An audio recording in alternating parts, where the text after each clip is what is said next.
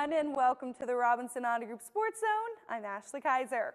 The Wheeling Park Lady Patriots host the Warren Warriors in a doubleheader on Saturday. The Patriots took down the Warriors in Game 1 9-1, but let's jump into Game 2.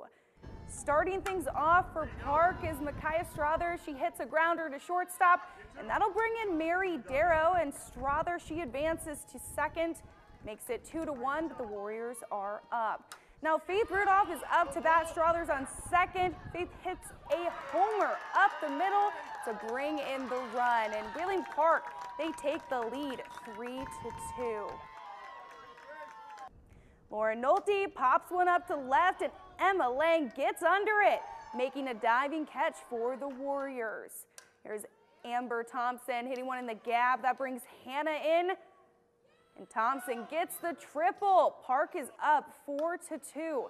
And Strothers here knocks down the grounder to left field, and that'll bring in 2 runners. The Lady Patriots pull ahead 7-2.